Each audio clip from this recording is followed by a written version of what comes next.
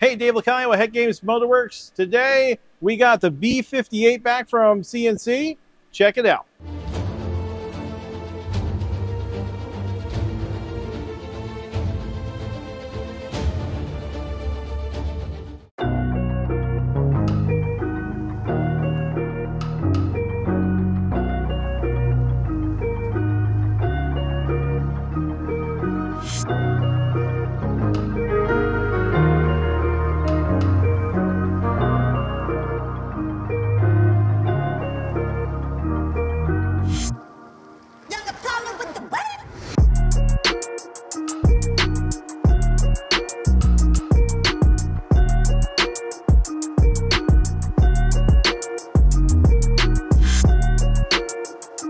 You might have seen our past installments. On this particular cylinder head, we're trying to show all of it. We're running a little out of time. The CNC stuff took a little bit longer than we discussed. And, well, here we are. The head's back. It looks beautiful. So the head got, it came back. We blended it. And then we put valve guides in it. We sized them to the valve because that's a very important thing to do. And then now we're ready for valve job. So you want to see the CNC port? Check it out. Now you guys loving them combustion chambers. So we totally reshaped the combustion chamber and we got rid of all the hot spots. One common issue is that they will burn or they crack from the spark plug to the seat. And I think part of that is because of the way that the factory designs it, and we just make them round. Take a look at that sweet exhaust port. All blended in. This thing took very minimal blending to get it right, and I couldn't be happier. One thing you'll take notice is this is the one that we did by hand, and this is the one that was CNC'd. So they took the hand port and they make it a CNC port. Same thing on the intake side. I think it came out beautiful. You can see my fins, and right there, that is the guy I did by hand, and I think it duplicated it perfectly. I think it's important to understand that because it's CNC does not mean it's better. It means that we can do it faster. A lot of guys think that because, oh, I have to have a CNC port, really that's for us so we can spit them out. It doesn't mean that it's necessarily better. As you can see, they went off of my hand port and then they just duplicate my hand port. Now, this head is actually pretty decent when it comes into core shift.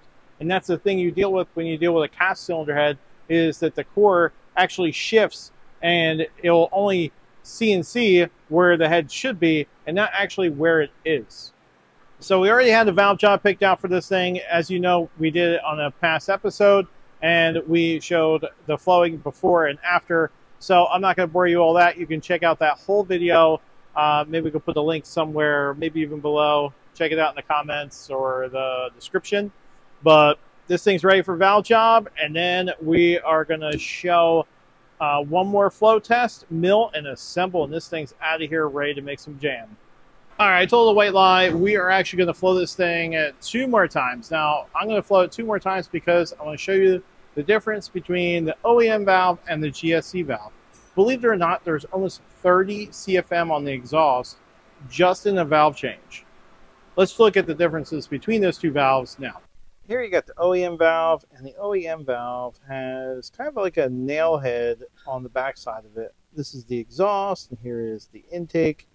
And when we are talking about the backside and we're talking about the margin, there is power to be had because the margin here is what takes heat out of the valve, and the backside of the valve is actually what makes it flow good. Now if you go over to the GSC, you can see it has a really nice tulip and it has more margin. So the margin is going to help it flow better. It's going to get heat out of the valve, and right here on the back side of the valve is going to make it flow better. The intake side is pretty close to factory, so I don't expect anything spectacular out of that. It does have a back cut, which the OEM does not, which will certainly help flow, but let's check it out.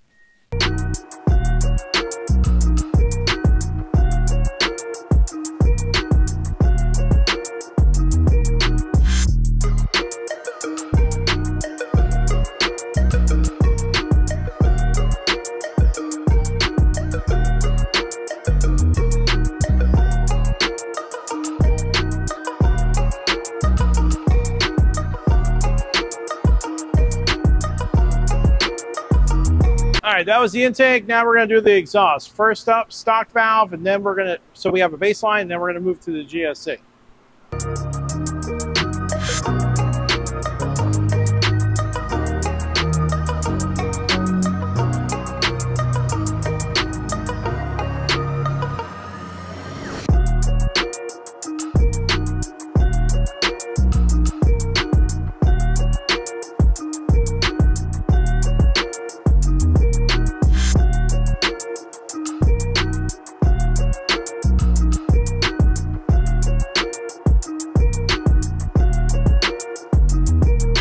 Okay, now that we did all of our flow testing, we're very confident in our gains.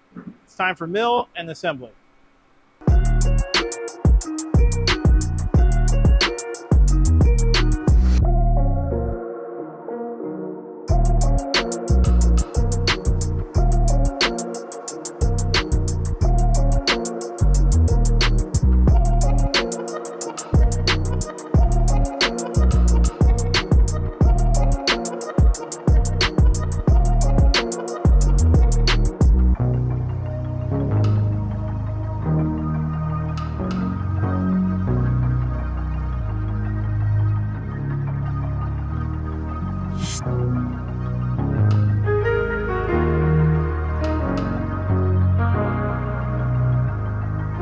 All right, this thing's done and off to the Middle East.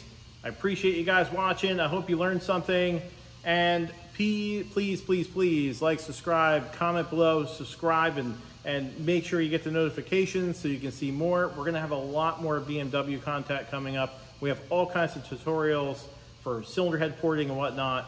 So comment below, tell me what you wanna see. If there's something you wanna see, we can put it in a feature video. That's it for us, Tootles.